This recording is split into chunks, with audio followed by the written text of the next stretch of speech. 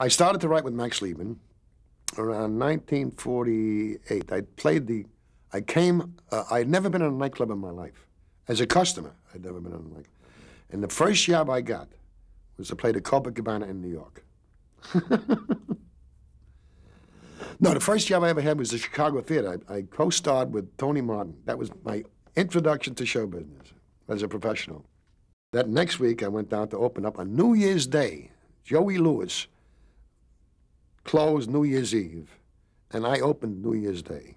And I figured there's going to be nobody there. It was mobbed.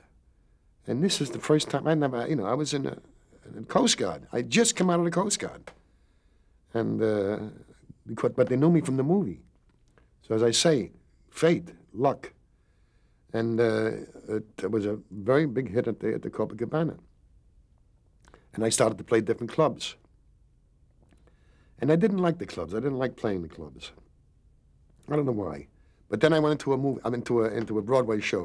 It's called Make My Manhattan. And I went in there. I was supposed to do 2 numbers. It was a review. And I wound up doing 12 numbers out of the 21 numbers that they had in the show. Because they used me in every sketch. They used me over here. They used me down. And I'll never forget, there was a guy named Joe Hyman who was, he was the producer of the show. He knew about sweaters, but he didn't know about show business. And he said, okay, I had a contract for $250 a week. Running a play, I can give him 2 weeks, he can give me 2 weeks. Now he says, I'm going to open it. We opened in Philadelphia or a smash. And he said, I got to have somebody, I can't just go with a 2-week contract into New York. They won't fund it. So I said, well, make me a deal. And we made a deal. And I had no agent. I had no nothing.